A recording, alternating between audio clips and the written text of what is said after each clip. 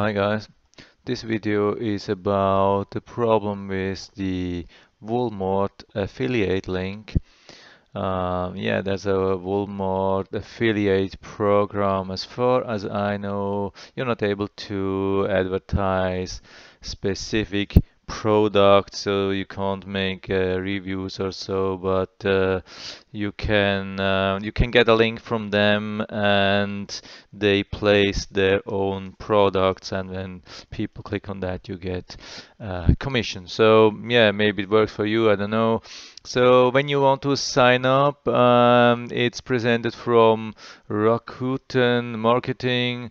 So you have to place all your information here, and then you go down to the um, yeah, this is in German, but doesn't matter. I think it will be the same in English. For some reason, the page decided to show me the German because I'm yeah from Europe. So I don't know. Anyway, this is the contract, and here we have all the silly details which you have to read, or you can read or not read, and usually you go down to the very end, and yeah, when you're at the end you can click on that.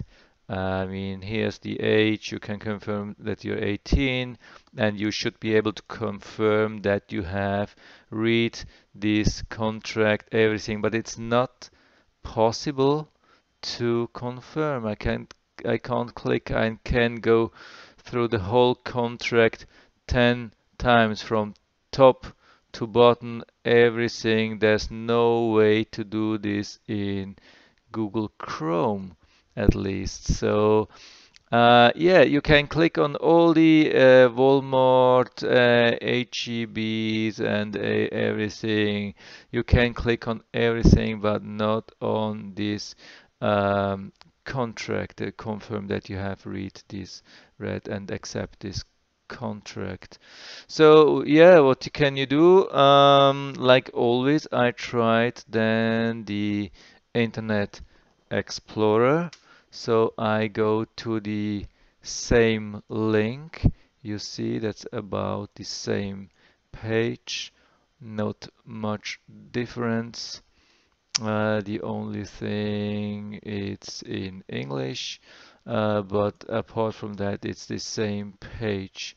So yeah, and here I have the same problem again, but at least at the moment. So when I go down and come back, so then I can click, then I can confirm that I have read, and I will accept the publisher membership agreement, and I can also accept all the other stuff which is needed, no problem at all.